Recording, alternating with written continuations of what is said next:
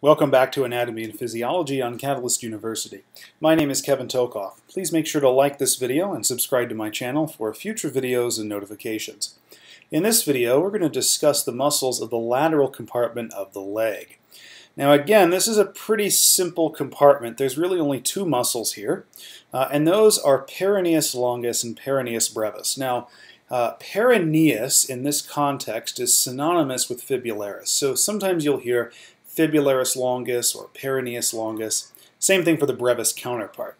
The tendency is for people who learned this a long time ago, or people who learned it from people who learned it a long time ago, they tend to use peroneus, but there's an attempt, an unofficial attempt, to change this to fibularis, because it really just makes more sense, because these muscles are really both originating on the fibula, but they're also on the fibular side of the leg. And so fibularis does make more sense. But again, just to expose you to it, if you hear peroneal or peroneus, it means fibularis. Alright, so here's these two muscles right here. Now, very quick inspection, you'll notice fibularis longus is the longer of the muscle, both proximally and in a few minutes we'll see actually distally. And so again, it's going to originate much farther up and overall just be a longer muscle. Peroneus longus originates on the superior, or we could say proximal, 2/3 of the fibula. And then if we look at fibularis brevis down here in yellow, it's not going to originate until you really get to the distal half, the distal end of the fibula. So here's fibularis brevis. But in any case, they're both really going to run together and run down the lateral side of the leg. And that leads us to talking about these insertions right here. Okay, so let's take a look right down here at this picture.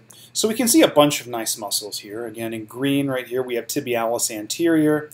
In purple, we have extensor hallucis longus. You can see this one's actually going toward the great toe, which makes sense if you've watched the previous video.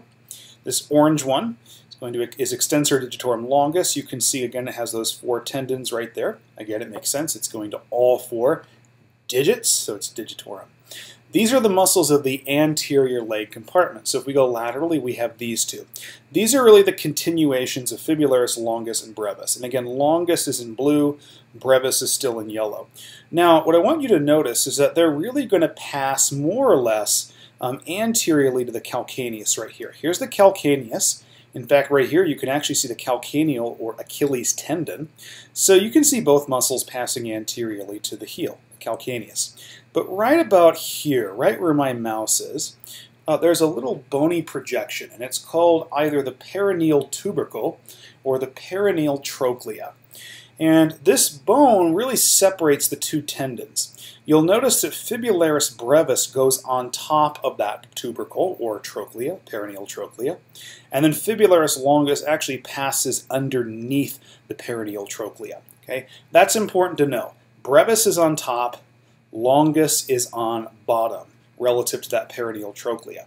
In any case, both of these tendons of these muscles pass deep to these retinacula right here. These are actually the peroneal retinacula or lateral retinacula. This one right here is the superior peroneal retinaculum. This one is the inferior peroneal retinaculum. And so this retinaculum, just like over here in the anterior compartment, it really just holds those tendons in place so that they don't bow out. All right. And we follow these tendons right here, and you'll notice brevis just inserts in on this bone right here. This bone is the base of the 5th metatarsal. So that's the insertion of peroneus or fibularis brevis, the base of the 5th metatarsal. If you consider fibularis longus, you might say, well, maybe it's just inserting deep to that. No. Fibularis longus or peroneus longus has an interesting course for its tendon. The tendon, again, it's going to pass underneath or inferior to that peroneal trochlea, again, deep to the lateral retinacula. And it's going to cross underneath the plantar surface of the foot. In fact, it's going to go all the way under the foot and cross over to the medial side of the foot. In fact, the specific insertions of peroneus longus are actually the base of the 1st metatarsal and the medial cuneiform or cuneiform. So again, how the heck does this muscle insert all the way over on the toe side, that is the big toe side on the 1st metatarsal? It's because this tendon loops underneath the foot, underneath the plantar surface, and moves all the way across to insert on the 1st metatarsal and that medial cuneiform bone. Again, if we look here, here's our medial cuneiform. It's all the way over here on the medial side, on the great toe side of the foot. Here's the base of the first metatarsal. Here's that medial cuneiform bone.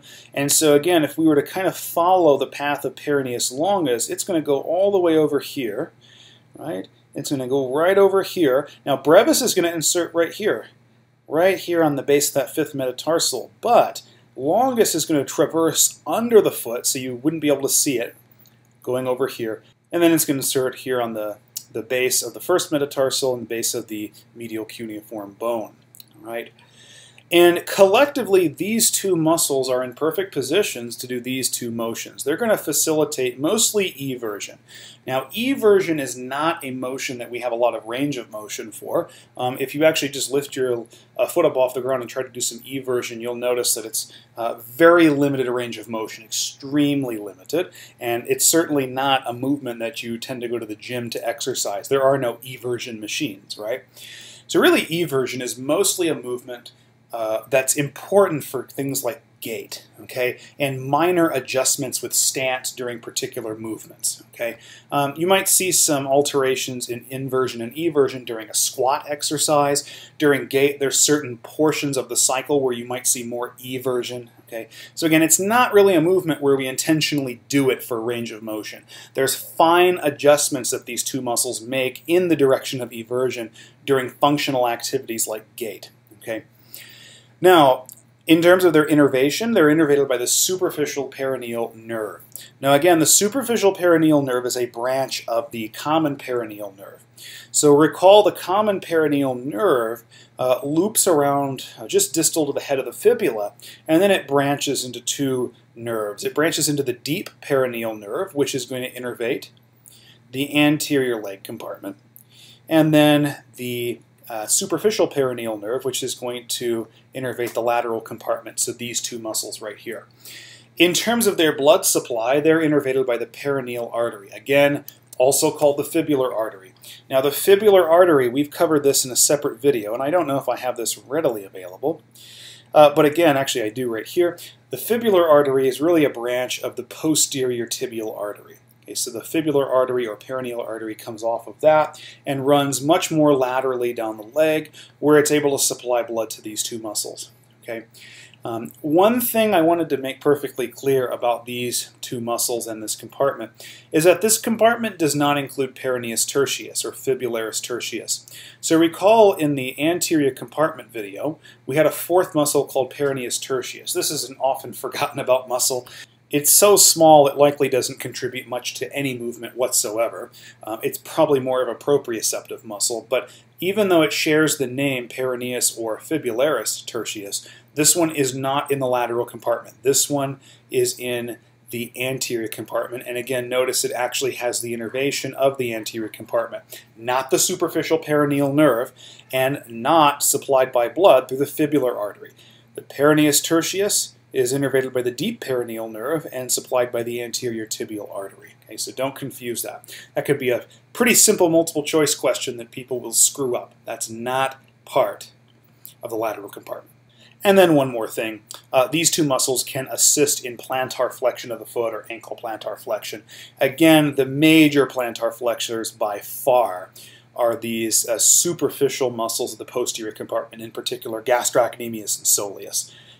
These are not going to contribute very much to plantar flexion, but they can assist. They're mainly everters. So hopefully this video gave you a good understanding of the lateral leg compartment. Please make sure to like this video and subscribe to my channel for future videos and notifications. Thank you.